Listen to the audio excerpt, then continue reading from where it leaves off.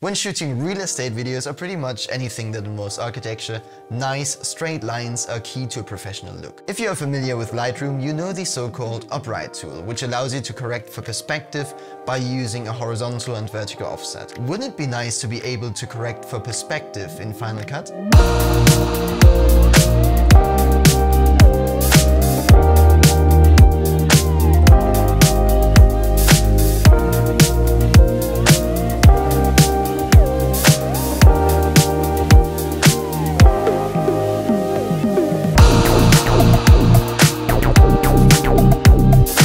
Once you apply the upright tool to the clip, you can see that all the familiar controls are there. Let me increase the inspector size a little bit.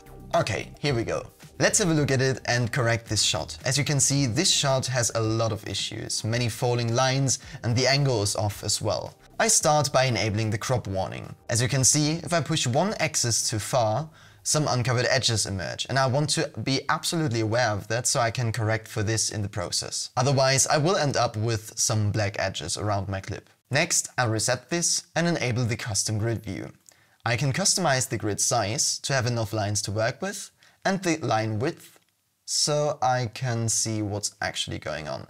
You could also change the line color if you want. Now I can try to align all these lines with the grid. I start by using the rotation tool and get the general angle straight.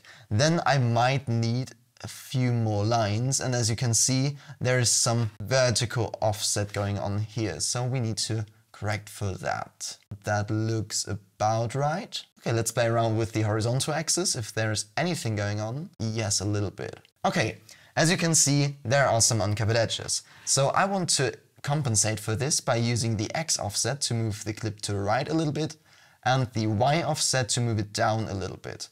Then I'll increase the global scale until all of these uncovered edges are gone.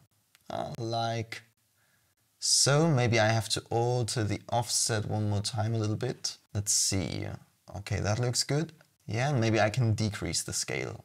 Again, put it down there. There's another bit of uncovered edges. Okay, I think I can disable the grid view, and let's have a look at the before and after. This is before, this is after. Let me enable the horizon, show horizon, so you can see the difference even more.